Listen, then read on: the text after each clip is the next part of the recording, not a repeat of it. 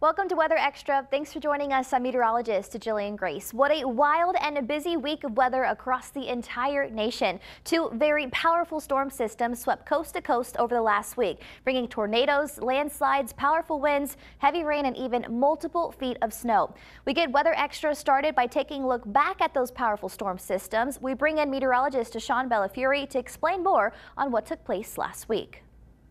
We may have just switched over from meteorological winter to meteorological spring, but already we have seen two pretty powerful storm systems move through the southern plains last week. The first storm system, I don't blame you if you don't remember it, didn't really impact our area. It moved its way into the Panhandle, into Oklahoma, bringing an EF2 tornado up to near Norman, Oklahoma, and in addition to some very strong wind gusts. That was the first system, but here comes storm system number two. This was the one that you all probably remember because it moved its way right through central Texas Thursday afternoon and evening.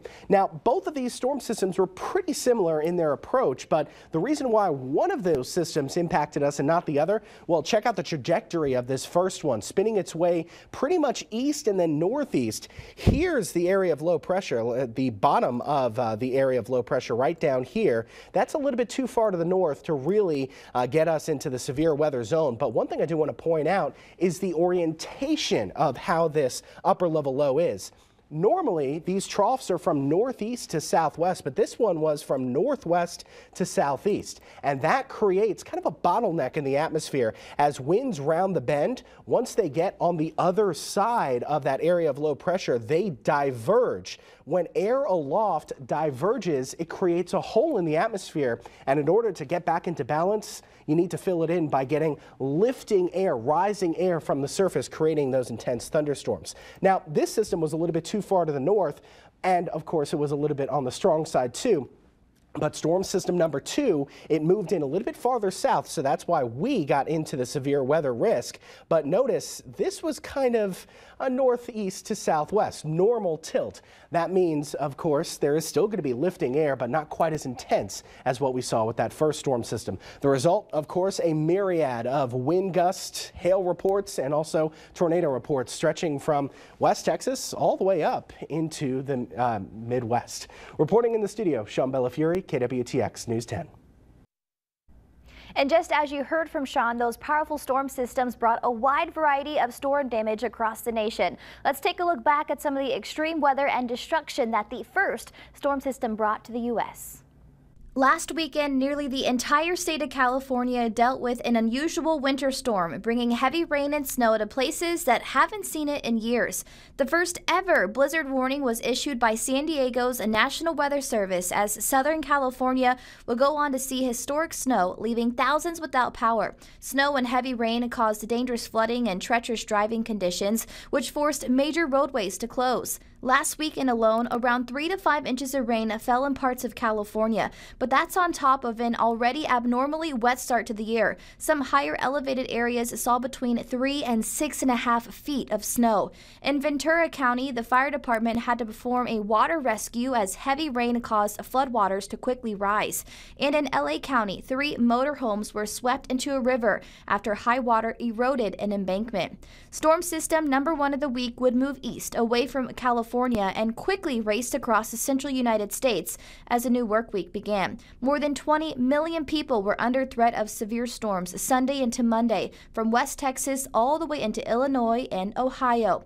A line of severe thunderstorms raced through the plains Sunday night and brought large, damaging hail and widespread wind gusts of 70 to 80 miles an hour to Texas, Oklahoma, and Kansas. In Memphis, Texas, a 114-mile-per-hour wind gust was reported thanks to a microburst. Several destructive tornadoes tore across Oklahoma Sunday evening. One person was killed and more than a dozen were injured. An EF2 tornado swept through Norman, Oklahoma. There were several reports of catastrophic damage to homes and businesses. Cars were thrown around, numerous trees and power lines taken down by those powerful twisters.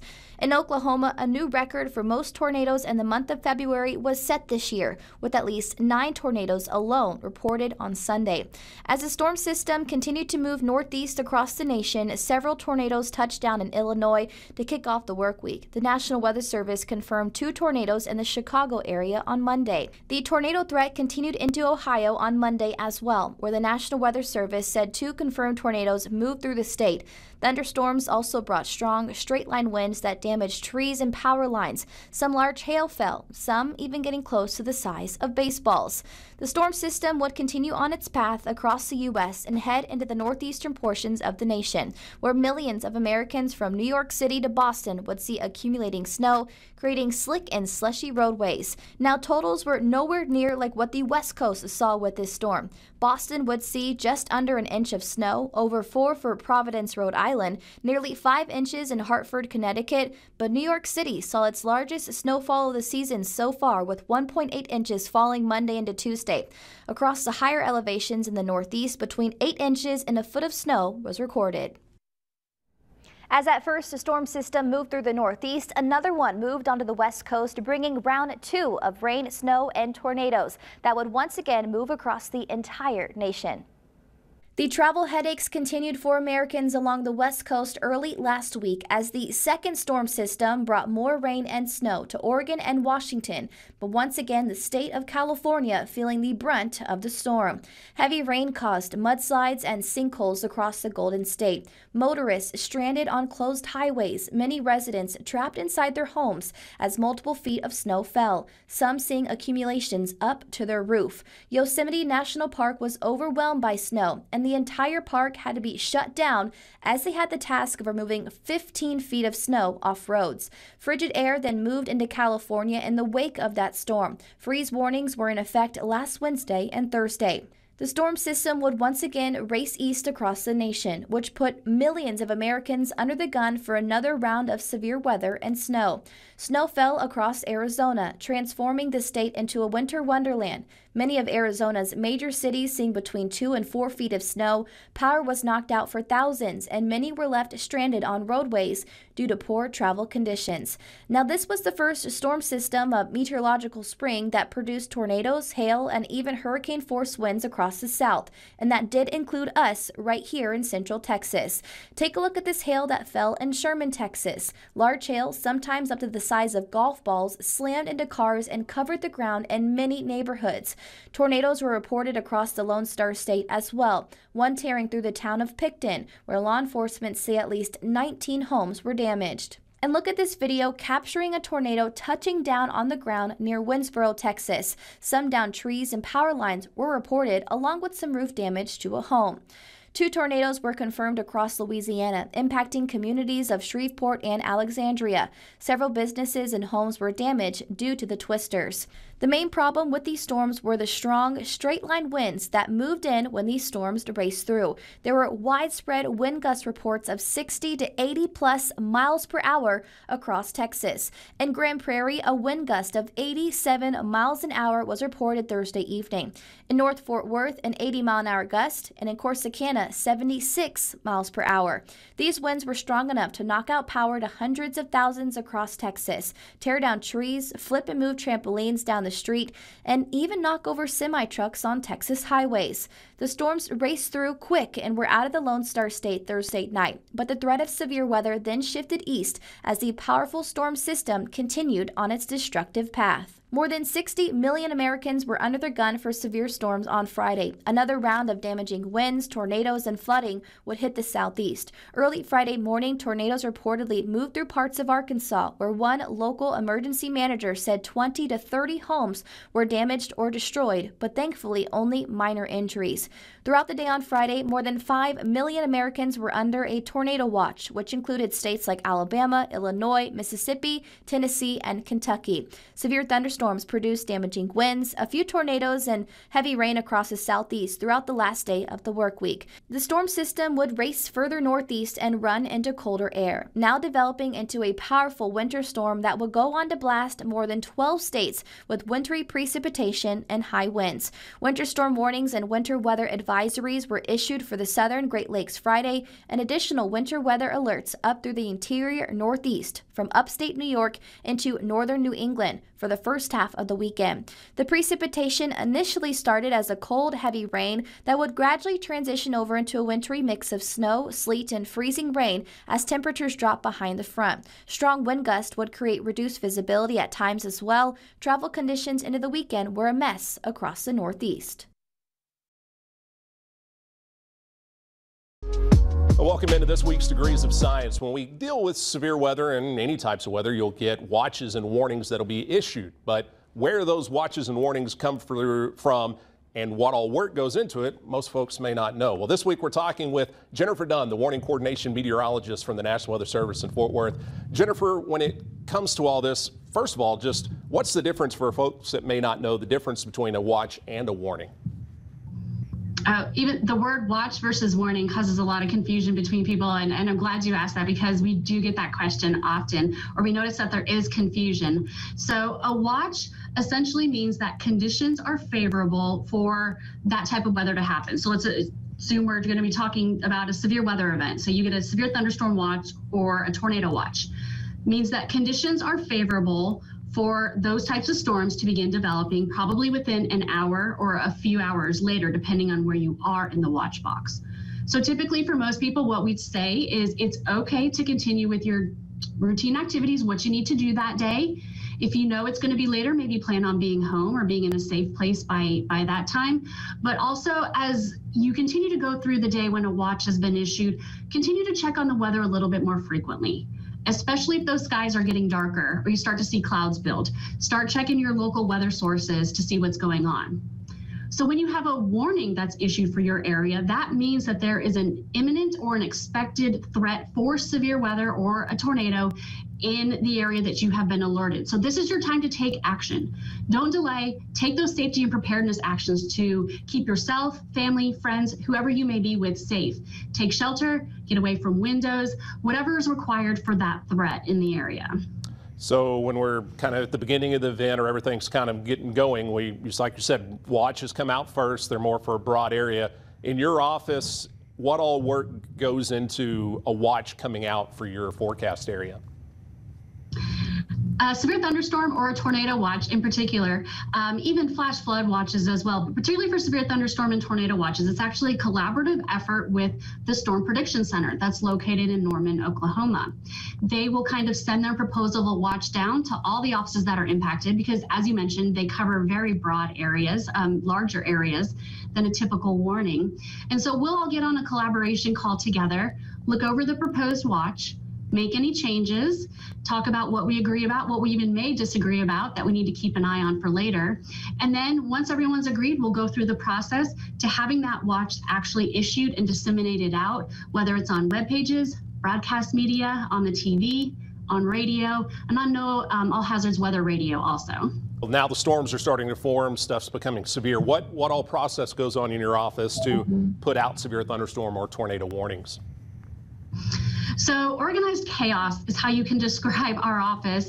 We really don't have a whole lot of people. I think people think we have about 20 to 30 people that come in and work this severe weather events, but our office really only has about 15 to 17 meteorologists. So we probably have about half of that in during a severe weather event, just based on the number of workstations we can have. And everybody has an assigned role, and it's up on a whiteboard, so everybody knows who's doing what. If somebody's coming in later, they can look and see who's doing what, or they can look and see what assignment that they are assigned to. So one of those roles, the most important one you could probably argue, is the radar operator. And that's going to be the person who has primary responsibility for watching the radar, analyzing, and making decisions about what warnings are needed when and where.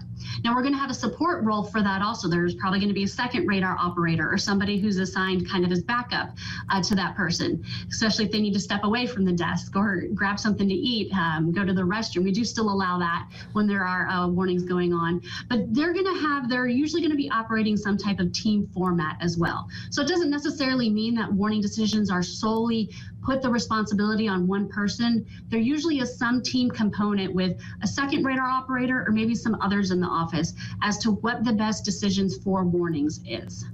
I'm glad y'all give restroom breaks and food breaks, because when everything gets crazy here, we don't get that. I'm stuck on the wall. I do feel bad for y'all for that. You know, it is funny because people ask us, how many people you got covering? Well, we only have 4 meteorologists. There's a lot of times I'm the only one in here. Everyone else is running around keeping an eye on the storms. So yeah, I think controlled chaos is probably the best definition for that. To hear more on Brady and Jennifer's conversation, head on over to our website, KWTX.com/degrees of science, or you can just scan the QR code on your screen right now. Weather Extra will be right back after this quick break.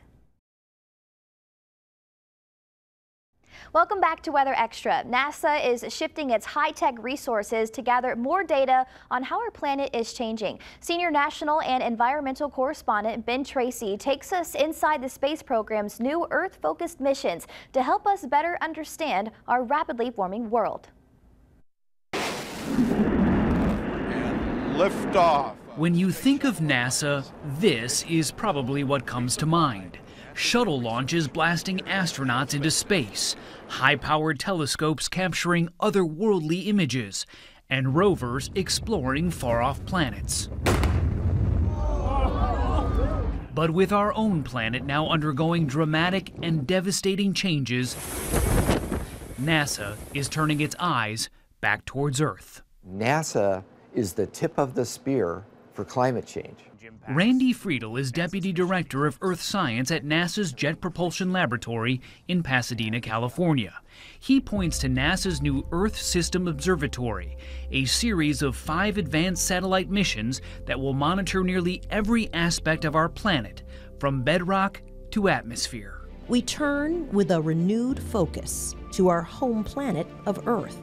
It will give NASA a 3D view of how the Earth's systems are operating and impacted by climate change. Are you kind of looking at the vital signs of planet Earth? That's exactly what we're doing, and really looking at the heartbeat of the planet. Just a whole host of things that we are tracking every single day. And the liftoff. In December, NASA launched a rocket from California carrying a satellite called SWOT, which stands for Surface Water and Ocean Topography. This $1.2 billion mission is the first radar to survey almost all of the world's surface water, nearly every ocean, river, lake, and stream on the planet. Basically, this thing can survey 6 million bodies of water every 3 weeks. Yeah, that's right. It can cover everything. So. Project scientist Paul Rosen says SWOT will help to better detect and plan for floods, droughts, and rising seas, which are expected to make many coastal areas around the world uninhabitable in the decades to come. And this is a NASA animation of its upcoming mission, NISAR, scheduled to launch next year in a joint project with India's space program. The satellite will use 2 different radar systems to track subtle changes in Earth's surface to less than a ½ inch. This will allow better detection of ice sheet collapse and the melting of glaciers. It will track deforestation, which contributes to global warming, and also monitor groundwater supplies and even soil moisture, which can help predict the risk of wildfires. So this is a pretty impressive piece of machinery. It's unprecedented, and we're covering all of the land and the ice-covered surfaces every 12 days twice, once when the satellite is going up towards the North Pole and once when it's coming down towards the South Pole. We had to suit up. Does that look all right? Good to go. Good to go? Yeah. All right. And get any dust particles blown off of us before they would let us in here. This is the big clean room, High Bay 2. NASA's so-called clean room, where they're testing NISAR's sensitive mechanics. This is it? Before shipping all of this over to India next month. Is this the most advanced radar NASA's ever put up into space? Yeah, I'd say by far it's the most advanced radar. And NASA plans to share the data from all of these missions with scientists and governments to better understand and adapt to climate change. So you've been working on this for more than 10 years. Yes. How excited are you to get this thing up there? Words cannot express how excited I am to get this thing up there. It's very exciting to me. And it's one more set of eyes in the sky NASA will have staring back at Earth. Ben Tracy, CBS News, Pasadena, California. A spectacular atmospheric phenomenon that has to be seen to be believed resulted in a rare and welcome mid-air flight diversion. Jeremy Roth says, take a look at this. The Northern Lights were in rare, remarkable form recently as the cascading colors were enjoyed by folks all over the planet and beyond. We'll get to that in a minute. First, take a look at the view in Alaska, where glimpses of the phenomena, which are produced by electromagnetic waves during geomagnetic storms, are less rare, but certainly no less breathtaking. Look at that. In the UK, the Grassholm Observatory shared a time-lapse video of the aurora a-rollin' across the sky, an event the observatory says is only visible a few times a year. An Air Baltic flight was treated to a vivid view high above the Baltic Sea, and they weren't the only flight to sight the lights. Images from at least 2 passenger flights went viral after the pilots made unscheduled mid-air loops in order to give folks on board plenty of chances to take in and take pics of the amazing views. But the money shot has to be from one Twitter user with a very enviable vantage point. Astronaut Josh Cassada shared this stunner from the International Space Station with a caption that read, "Absolutely unreal." And here are some pictures of our very own chief meteorologist Brady Taylor last week as he was visiting a group of amazing 4th graders at Gatesville Intermediate School for Project Tornado. Now, Project Tornado is a program put on by the KWTX weather team to teach Central Texas kids storm safety. So when severe weather strikes, kids of all ages know how to stay safe. Teachers, if you'd like for one of us to come to your school, you can fill out the form on our website. Go to kwtx.com/weather and click on the Project Tornado form and request a visit. And I think I can speak for all of our weather team, but Project Tornado is definitely one of the highlights of our job. All right, that's all we have for you for this week's Weather Extra. I hope you have a great week. See you next weekend.